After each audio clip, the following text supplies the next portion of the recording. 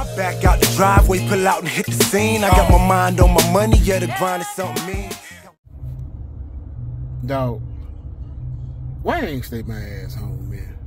Why ain't I stay my ass home, man? This is why I do not come out, bro. I don't even come out, man. I got my wife in there, she embarrassed, cause cause I'm in there just, man. You know, we crave for this football season to come back, man. We really do. We crave for it to come back, and then this is the shit that I don't even understand why the hell do we crave for it. What other damn thing happens in life that cause you this much pain that your ass can't wait to jump your ass back in again? When it's over, when the pain is over in February, January, what the hell other thing in life cause you this much damn pain, but you can't wait to jump your ass right back into it, okay? Who is this defense? All right? I got idiots coming on my page talking about Dak. How the hell can you even mention Dak's name right now, man?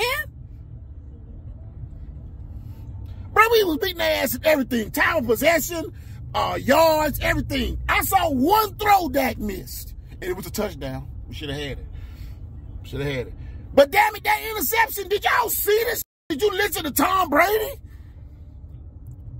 The damn throw was right where it was supposed to be. This whole ass in a wide receiver. Oh, listen, man. Listen, y'all.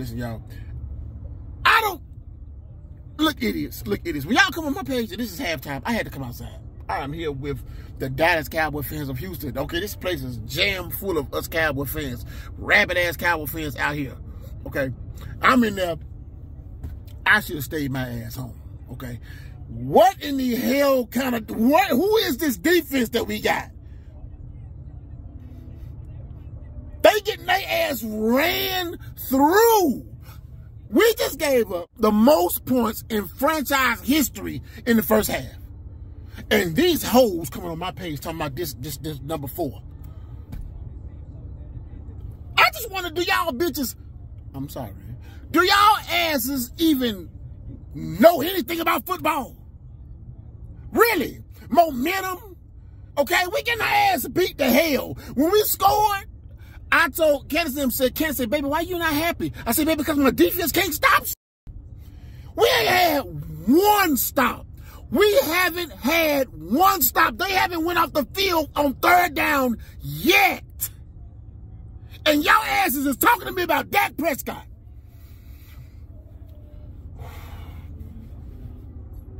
I told Candace I'm ready to go, but I have brought friends out, okay? I can't ruin everybody's damn day, okay? So I'm going to suffer through this shit, okay? But I'm just coming to y'all halftime to let y'all know. I was almost about to say I hate you. I don't hate you. I don't hate you. But this feeling I got watching this damn team that I love to my core, when I have to come on Facebook and see y'all non-knowing any damn thing about football, dumbass football people, okay, football fools, I have to watch your ass talk this and just gloat, okay? I got people talking about, and here is your $60 million quarterback. Why the hell are you talking about it? I am so disappointed in what I'm looking at in my defense compared to last week. I was so excited about this defense. My whole outlook on this season has changed now because of what the hell I'm seeing with this defense today. Okay, and when they show Mike Zimmer, he looked aged. Mike Zimmer looked aged. He don't need to be coaching no more. He don't even like the same dude from last week.